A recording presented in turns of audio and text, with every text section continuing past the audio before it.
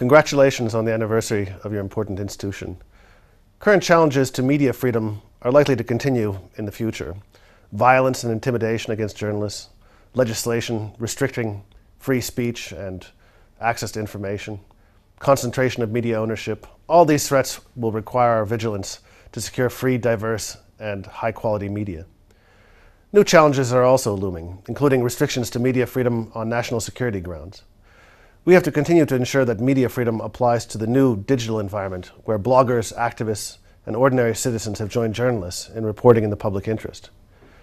New challenges will appear, but one thing will not change: the role that media freedom plays as one of the essential foundations of a democratic society. In this respect, I appreciate all the persistent efforts and valuable work done by the OSCE representative on freedom of media in order to guarantee this indispensable freedom. Your work will also be needed in the future.